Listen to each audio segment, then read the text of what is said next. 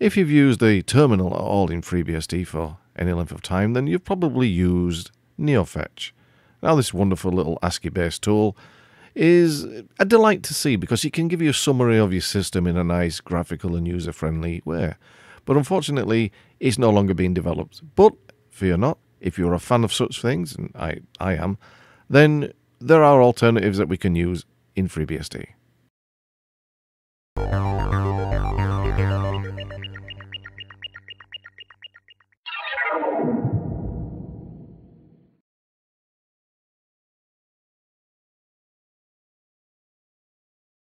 First of the alternatives is Fastfetch. Well, I say an alternative, it's almost a drop-in replacement for Neofetch. It's highly customizable, just like Neofetch was, and it gives a lot of details in a lot of the similar presentation style. Now, Fastfetch, in this particular case, gives you more details than you need, and if you want to perhaps, I don't know, condense it, there are plenty of opportunities to do so in the plenty of the toggles and switches for this. And as you can see, we're just going to scroll up, and as you can see, there are a lot. So if you want to tweak the color, shorten sentences, give some information, text them away, it's all available there. So give it a look.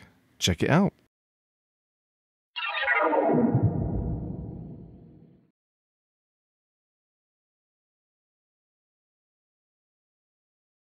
Next up, we've got Screenfetch. Oh yeah, Screenfetch it's slightly smaller in scope, but nonetheless just as useful. You can see it's also highly configurable, and you can change the logos, do all these kind of things. In a way, I prefer this to the previous Fastfetch and even Neofetch itself. It's default out of the bat. It's more condensed and just gives you the summary. So if that's your thing, I mean, that's fine. If not, I think also in the command line, the switches for Screenfetch, while not perhaps as comprehensive as Fastfetch, lets you still lets you customize a lot of the display.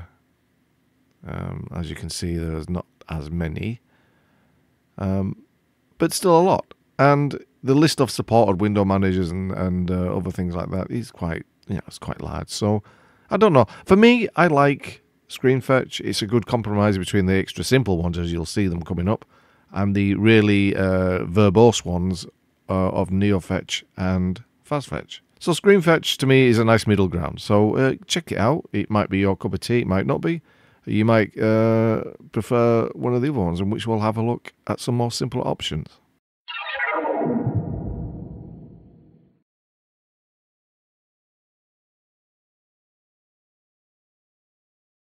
Next up, we've got Macchina. Is it Macchina or Macchina? And this is an unusual one because it's installed via Cargo. Now, you have to install Cargo first, and then it's Cargo install Macchina. But once it's done, if you go to the Cargo directory, and then you can just execute it as you would any binary, and there we go. Now, it's very simple. Again, like the previous one, it might be your cup of tea. I think it's even less configurable than the others. But, it's very quick. Having to install Cargo first might be a downside, but, check it out and have a look. And as we'll look at the command switches, again, it gives the options to expand the information if you want. But the default display is quite succinct, I think. Again, you have to install Cargo.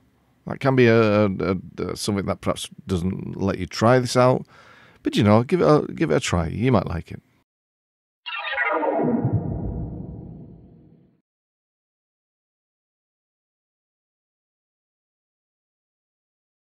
Now next we've got Bsdebfetch, Bsdebfetch, or Bsdebfetch. I don't know how you pronounce it.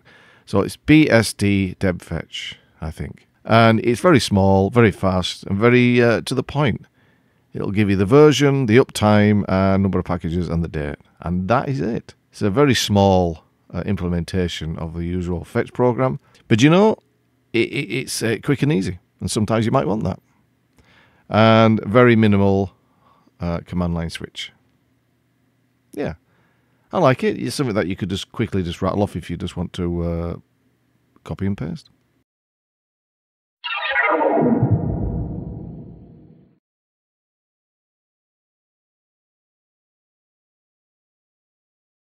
The one we've got next is Cpufetch. Now this is slightly different.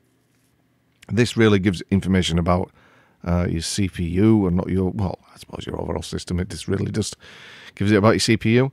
And of course, you can see on the left-hand side, you've got a whopping great logo, which obviously will change depending on your CPU. But yeah, this is one of the things if you just want to show off your CPU, you might want to do that. And it has quite a lot of options there, and some of them you can change your fancy or retro or legacy styles. I'm not going to show you on this, but it just really comes down to sort of using ASCII art, black and white and that kind of thing.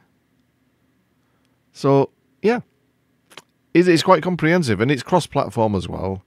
So you can ring up your Linux mates, and you can compare your systems if you want. You might not want to do that, but if you do, there it is.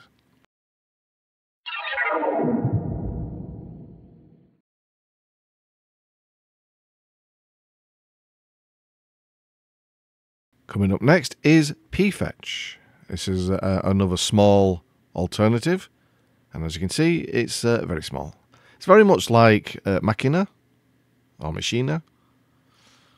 It gives you just the basic information, and again, that's might be what you want. I do like the logo. I think the logo looks pretty good, giving it a bit of ASCII art.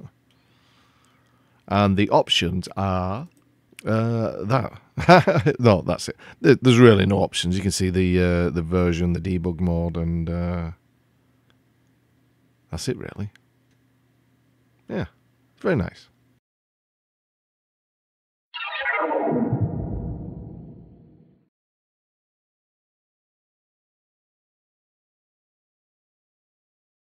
And lastly, but not leastly, is Ufetch, another small alternative. It will give you just the basic information. It's kind of weird how it does the kernel, like generic 1401000. That's the number. I've not seen it presented like that before. But yeah, it gives you the generic information, not too much, and it gets to the point. And there's no command switches. That's basically all you get. So yeah, give these a look. These alternatives. If you can still use Neofetch, then still use Neofetch. It's still available. It just won't get developed anymore. But if you want to use some alternatives, have a look at what's listed in this video. Anyway, thanks for watching, and I'll catch you next time.